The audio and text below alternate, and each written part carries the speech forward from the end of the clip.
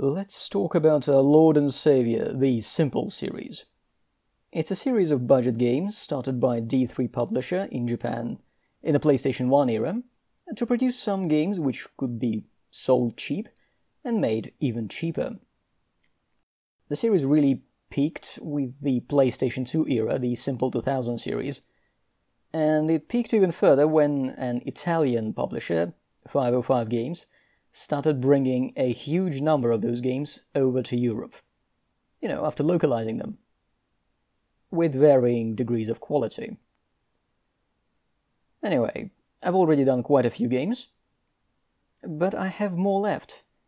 So let's see what I've got.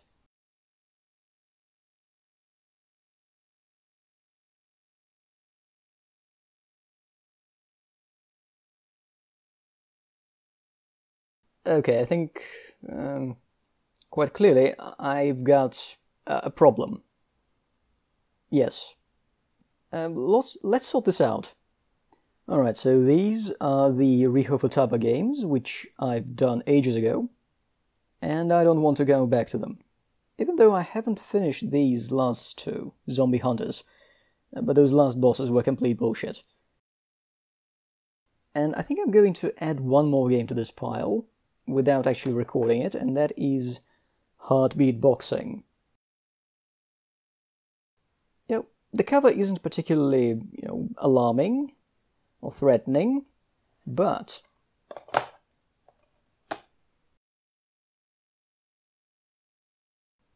actually, even without the models, this would have been a fairly mediocre boxing game, and yes, it's actually trying to be a boxing game as opposed to World Fighting, which was trying to bring all fighting styles together. This is a mediocre boxing simulator. The problem with it is that the final bosses, the final 2 or 3 characters are completely broken. The AI can only be beaten by following a very strict sequence of moves. Oh hey look, it was made by Tamsoft, the company which makes a lot of these games, for some reason. I'm going to put this aside because I won't be able to get even to the final boss. Not even beating the final boss. And here's a game I've done, Space War Attack. Now I gotta say, the original Japanese cover of this one is far more impressive, but I think we got exactly what this game was promising, and we unleashed the power of AAA, and fought giant worms, giant scorpions, and jellyfish? Oh no, that's one of the training missions. So this was a mission, this was a game, not by Tamsoft. Yeah, Tamsoft is not very good at flight simulators. Looking at you, Demolition Girl. Moving on in alphabetical order, we've got a game which was reduced in price seemingly more than once, until it cost 99p. Impressive.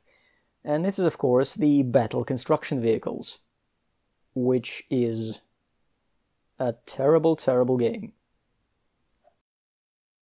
I mean, the premise that this is a one-on-one fighting game with construction vehicles as the fighters is actually pretty exciting, except it's broken many men, many people in general. Not just because of its homophobic humor, but because, well, the controls are so bad. Great 16-stage story mode, The controls are so bad that if you call someone from another room and hand them the controller, unless they've played the game before, they wouldn't be able to tell which of the vehicles on the screen they're controlling until they lose. Or win. It's kind of really, really random. So, you know what, I'm not going to risk doing this, I'm going to put it aside. Now, this one, however, I'm kind of excited about. This is Covert Command. And as you can see, it rates itself 5 stars out of, 100. And it's a game about running around and shooting things. And it kind of works. It tries to be a tactical third-person shooter game. As you can see, you can crawl, and you can pick your loadout, and there is a weight limit, and you unlock weapons as you go through the campaign. It's kind of like a very, very, very cheap Hidden and Dangerous. I'm definitely going to do this one. Though I'm not sure about super 30 missions. They're just 30 missions. Next up is Darwin. Look at this cover. Now, really, take this cover in. Look at these savages. And whatever this is. And this deadly elephant. And the bird. And those dinosaurs? Okay, so this game is not exactly chronologically correct. But what kind of game is it? Well, it's a game in which you take this monkey, a tribe of these monkeys, and gradually turn them into fat, balding men wearing clothes. Now, it doesn't show on the screenshots, but this is in fact a Pikmin clone. Yes. So, I'll definitely try to give this game a shot. Although it's very annoying in the early stages because you can only collect like one item from a location, then you have to go back to your village, then another, then go back out, collect another item. And the problem with that is that you need to do that because that's how your village levels up. And you unlock more gear, more options. There's crafting.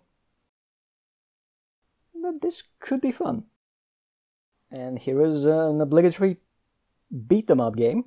Oh, this character, I believe, appeared in one of the Zombie Hunters games. I think in the second one. Yes. They were bonus characters. This is a... Yeah, this is a fighting game. Actually, a 2D beat-them-up game with completely broken mechanics. Such as, for example, the ability to dodge an attack and immediately deal damage to every single enemy on the screen. And that's normal, that's just how the game works. In fact, if you don't do this, I'm pretty sure you won't be able to win. Also, for some reason, these main characters are remarkably stupid, but maybe that's just a translation.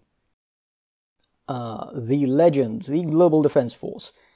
Or just Global Defense Force. This game is actually the second one in the series. The first one was released in Europe as Monster Attack.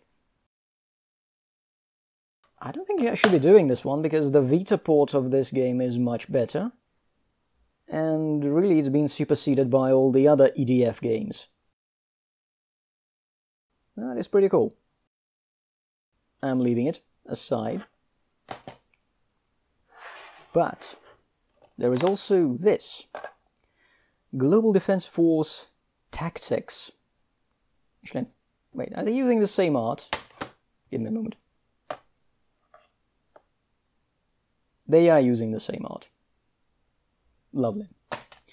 Okay, so this one is actually a turn-based, hex-based tactics game. 50 stages, 250 weapons, use them all. Yeah, I've beaten... I could show a map of this game, a stage, because I've beaten about 5, and I definitely cannot take all 50. This is, what do you call it? A Battle Isle clone, a Nectaris clone, so it's kind of similar to Advance Wars, Famicom Wars, those kind of games. Only this one is hex-based. Also, your squad of EDF troopers, which frequently outnumbers the aliens, gains experience and new weapons. And there are battle animations not shown in the back cover. So this could be fun for one mission exactly. Okay, Metropolismania 2 is a city builder. I was kind of waiting for the first game to arrive, but it got stuck in the mail. I'm not sure I should be doing this one because I terribly suck at city builders, but I gave it a shot, and it's a unique city builder in that you run around the city yourself, like your mayor is a character, and you talk to all the characters in the city to find out what they want and how they can help you. For example, if somebody tells you, we need police here, well, you run around the city asking everyone, do you know anyone who can build a police station in our city? And eventually they tell you. Hopefully. But yeah, this is a lot about running around and making people your friends. In fact, it has multiple levels, and if you make many friends in earlier levels, you can go and start with those people as your friends in the next on the next map. You know, I don't think I should be doing this one because, again, I really suck at city builders, and my city basically is constantly exploding in unrest, people leaving, people not getting what they want. I mean, okay, it's realistic, but not fun to watch. Here's a cute game with a terrible cover. Radio Helicopter. Why is there a reflection? Nobody knows.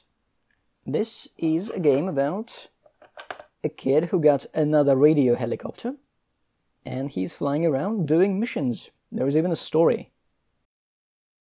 I did say another helicopter because this is the second game in the series. And, well, the first one was released on the PlayStation 1 and nobody played it, so they should have just removed the references to it from the story, but they didn't.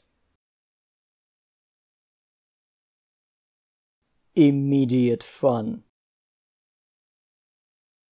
You don't often see that, right? Immediate fun. Yeah, the very first mission in the game is flying around a helicopter, flying around a garden with a helicopter outfitted with a water gun and shooting cats. So it's not entirely terrible. It can be funny. Now, since this is the second game in the series, and this game, a Radio Helicopter 2, is quite clearly the second game in a different series. Yeah, completely unrelated. There is no story, there is just a mode where you fly around a huge building, a huge house, and you do things and eventually unlock stuff. Not sure if I can stomach this one. It requires precision, and it doesn't save your progress until you transition from one room to another. That's annoying. But I could briefly show it off. Oh, by the way, 505 Games also released this. Radio Helicopter for the Wii.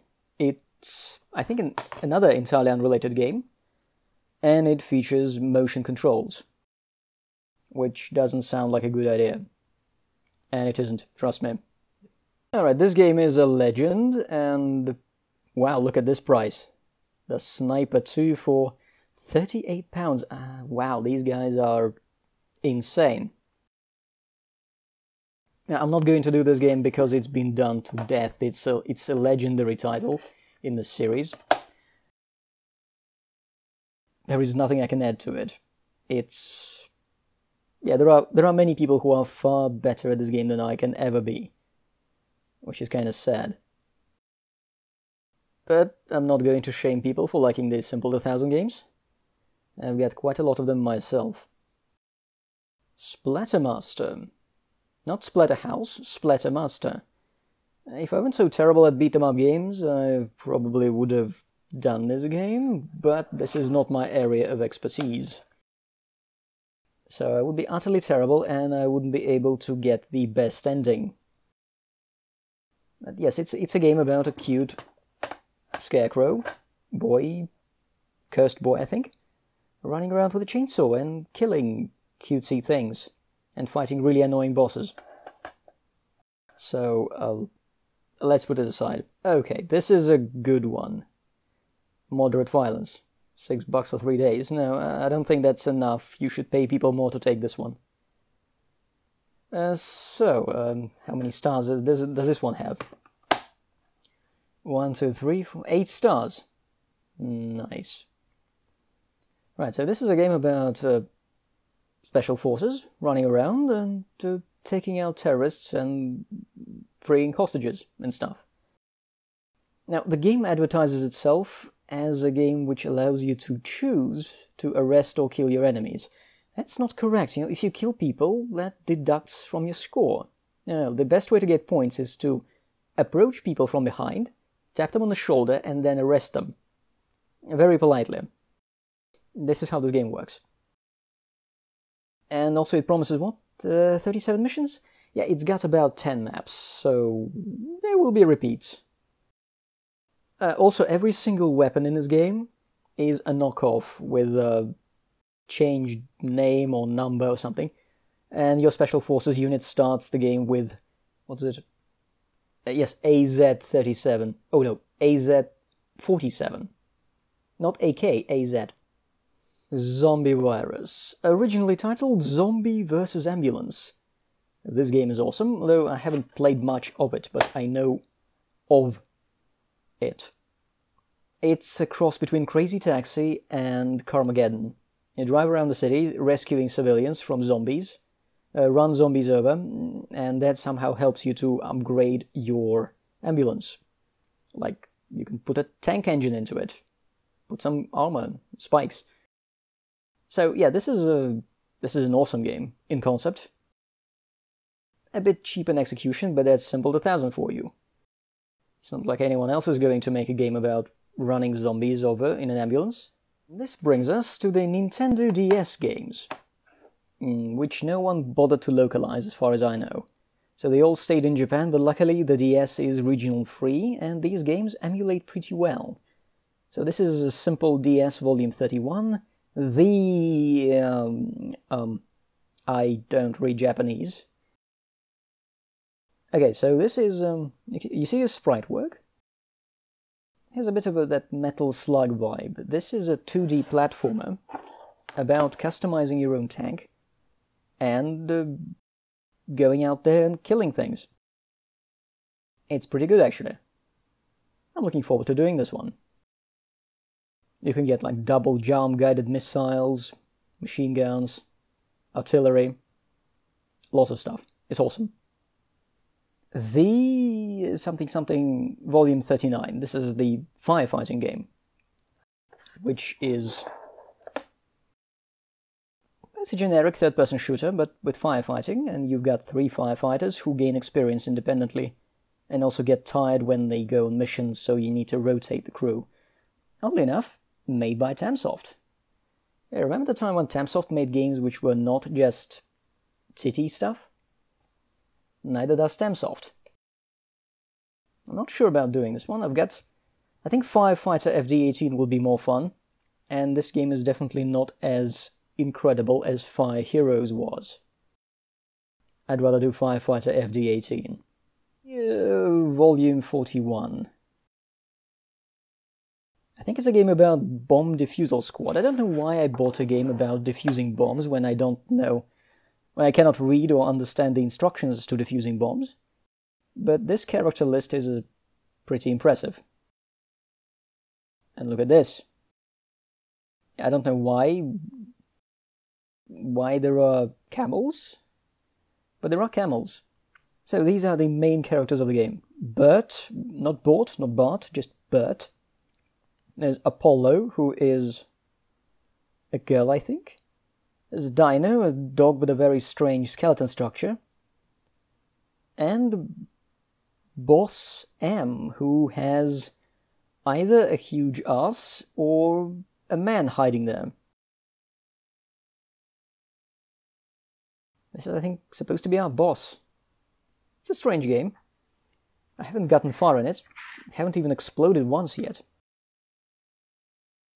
I think it's a maybe. This, however, is something I'd really love to do. This is the 34, and this is the dentist game. Yes. Strangely enough, also made by Tamsoft. And yes, it's a game about doing dentistry on live human beings. Also, I think there's some kind of business management side to the game, though I don't know. Because again, I don't speak Japanese and I'm not a dentist. Not sure why I got this one. But I could try to use the trial and error method to figure out how to dentist people. That shouldn't cause much harm, right? The game is actually surprisingly extensive modeling of dental treatments. Like, you can drill teeth, you can put in fillings, you can brush teeth. There is more fillings. Oh yes, you can also pull teeth out. More fillings. Wow, it's like dentistry is just fillings. Ah, yes, here's pulling teeth out. Pretty rotten tooth, that one. Brushing, cleaning teeth. Ah, yes, root canal. Yes, you can do a root canal in this game. Could you do a root canal in Metal Gear Solid 5? No, you couldn't. But in this game, you can. Ah, yes, everything, screwing things into the jaw.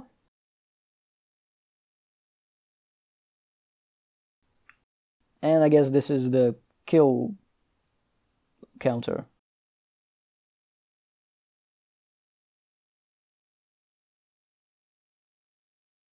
I'd love to try this game, though I have no idea how anything in it works. Well, look at this tooth. This tooth is awesome. I guess I'll need to find someone who will be able to tell me anything about, teeth in Japan. What do they do with teeth in Japan?